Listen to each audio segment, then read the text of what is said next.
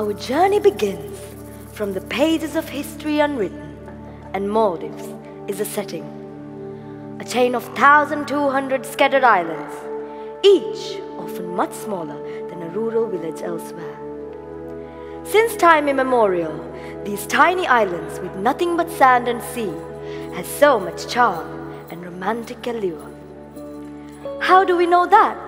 Well, we've had visitors from all corners of the world.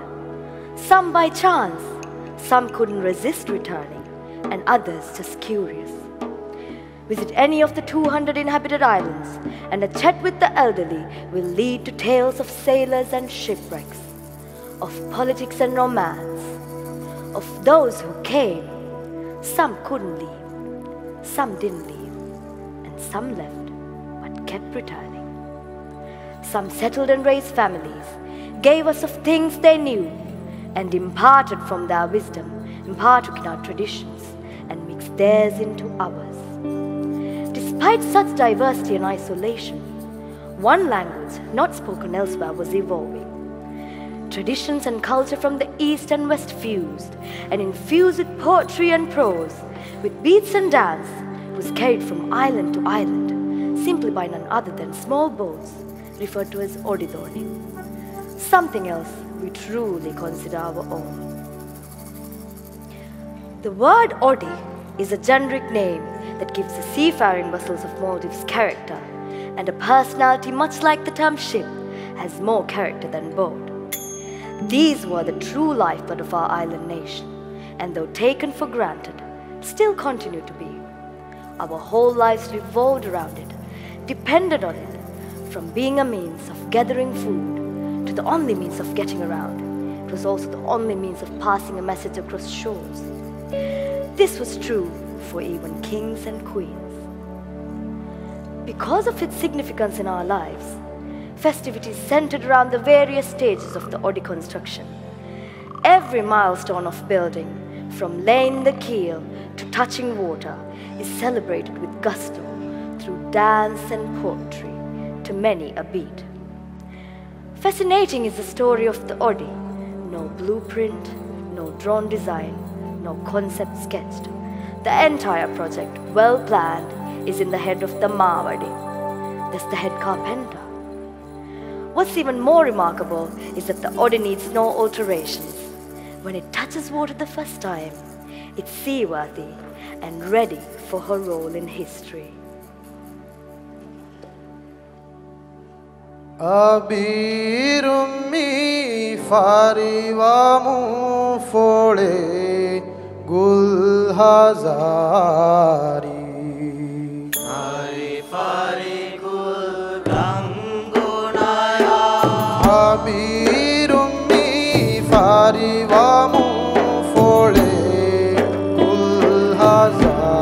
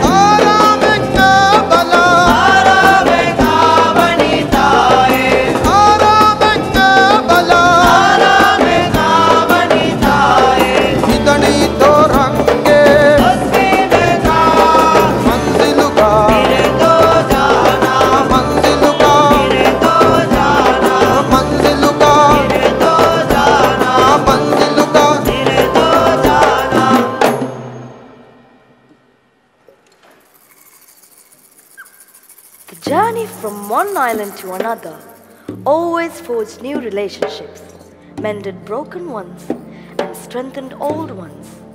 So no trip was considered small, not even a trip to the neighboring island, and no matter how frequently traveled. The only greater concern was over the exchange of gifts. Meals were shared on the same spread while recounting the latest stories and events, a testament to the unity and camaraderie that existed among the natives. No feast was complete without Tara, a presentation by the host that involved a group of men in rows, singing words of rich poetry and dancing to the jingling and percussions of tambourines. Tarajehum is one of the oldest forms of expression in our heritage. Minnekuria izata burali beni bimbaru folonta ivahe di mata foleni karugava henge kula karuga folema karugava henge kula karuga folema itana kenaya sole ivahe di mata foleni minnekuria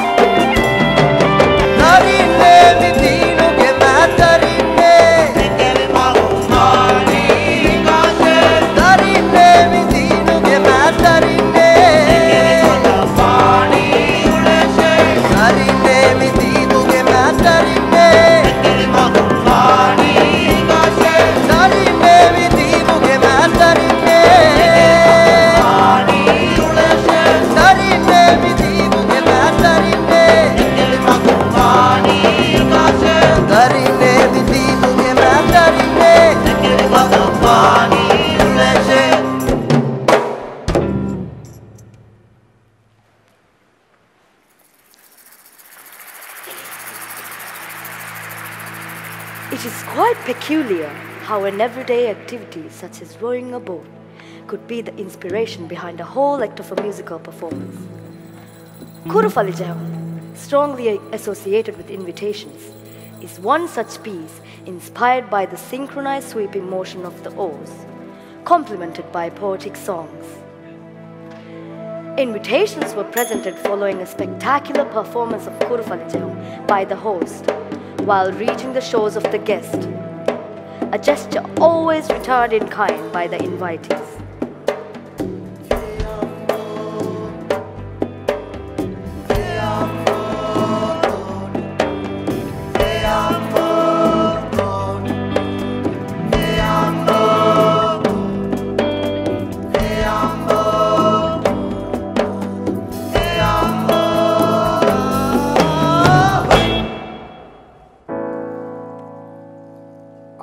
Mahame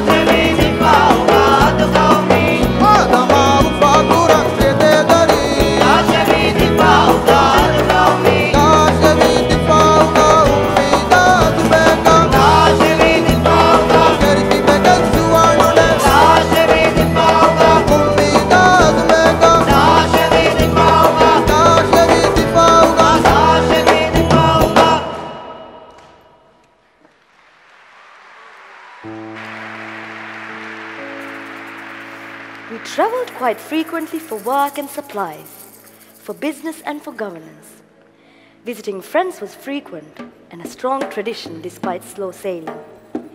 Yet there was no room for boredom, because epic poems and limericks would shorten journeys. The languid passage of the Odi immersed in the sound of gentle waves lapping against the hull and were often complemented with spontaneous poetry.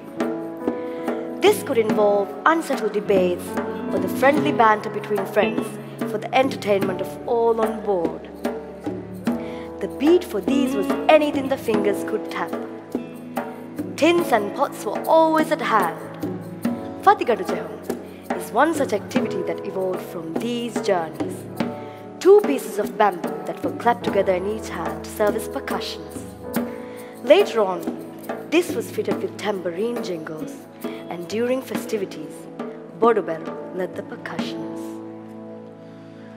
Harudu veliga hinga endama atalaralu lami eneke.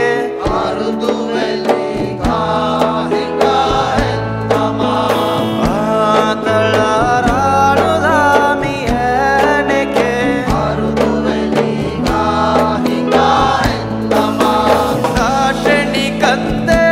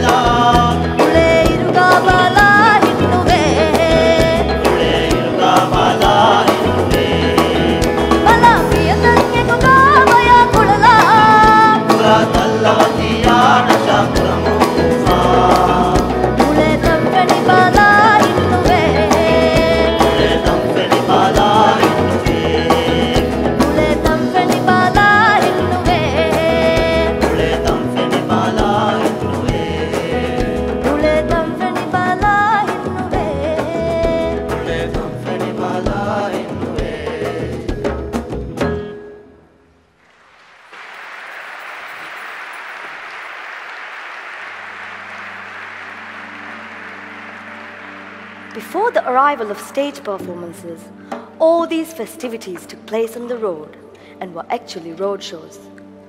A great part of the road shows was Langiri, which was a composition of a number of other items, including bodobero and percussions.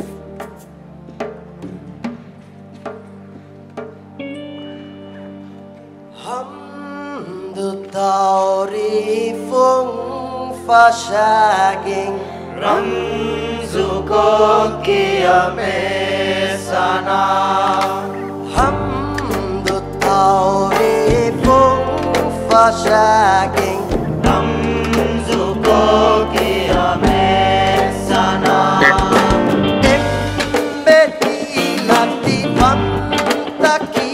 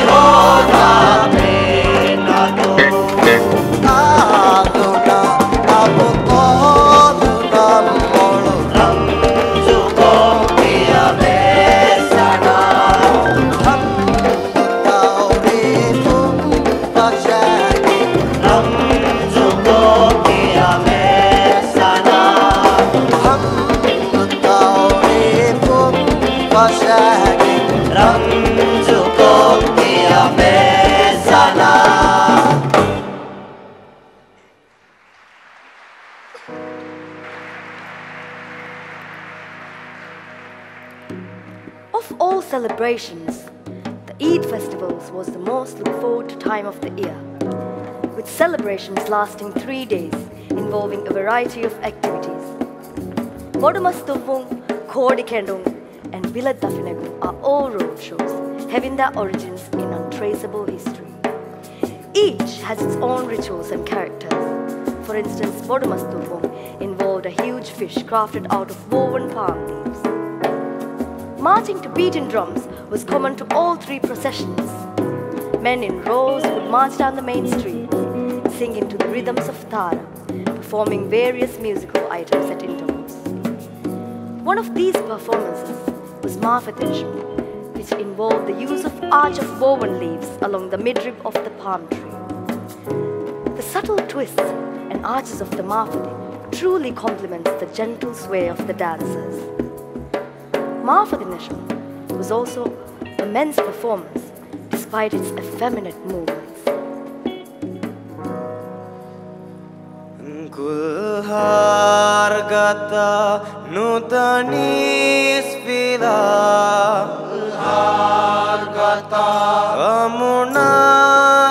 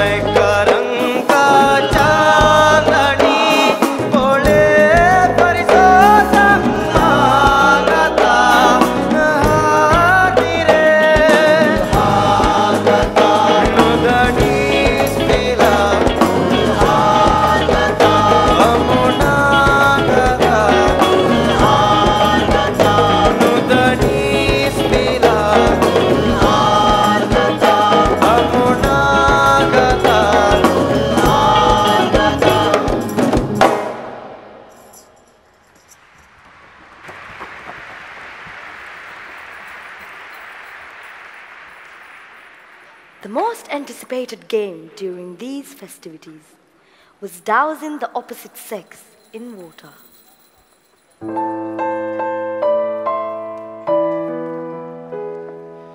럼 속에 달아나 루히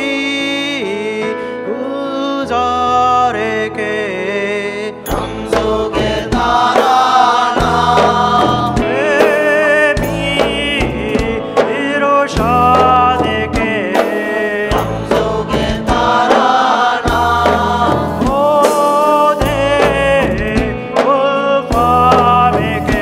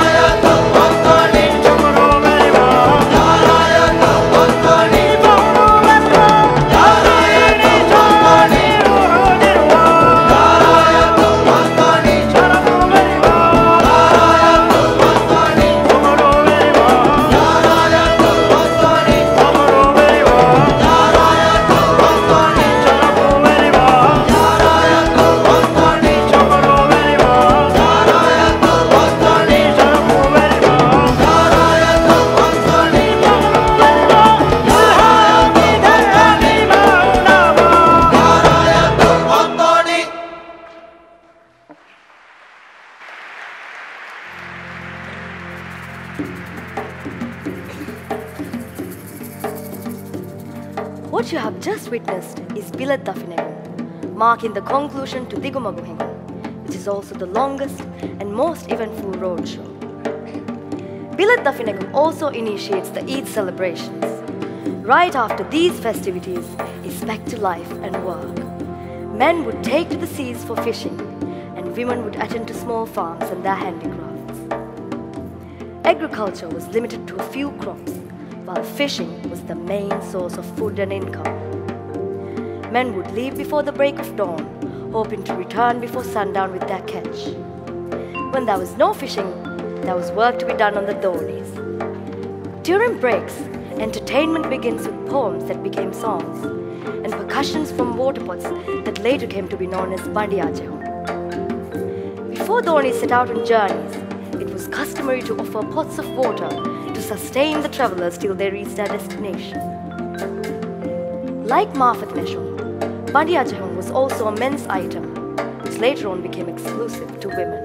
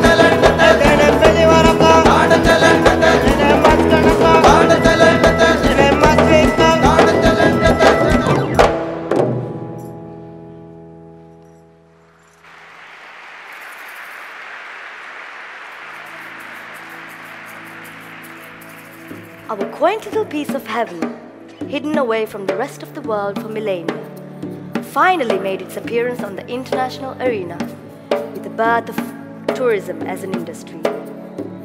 This paved the way to modernization, and consequently, our cultural heritage of these festivities began to gradually lose its roots and purpose. Except for a few. Among these, Bodobero has survived the test of time, possibly because of its appeal to the youth of all generations. The irresistible beat of bubble is infectious and can thrust dancers into a frenzy. Even today, this remains true of Bodobero.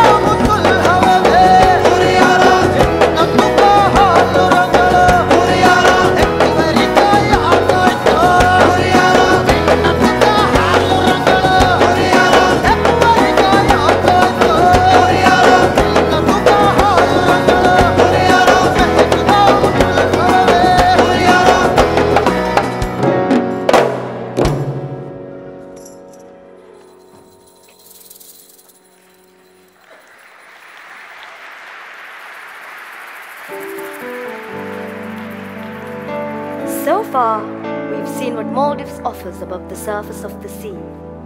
A sense of seclusion, timelessness, and landscapes of sun, sand, and sea. This is in utter contrast to the unexpected world beneath the surface. The underwater scenery, with its brilliant colors and fast-paced marine life, is what kicked off the tourism industry and placed Maldives on the map. A range of mountains submerged into the sea are home to some of the most spectacular reefs in the world. The stunning beauty of coral gardens that disappear into the ocean depths, bustling with marine life, is truly a surprise to the unsuspecting visitor.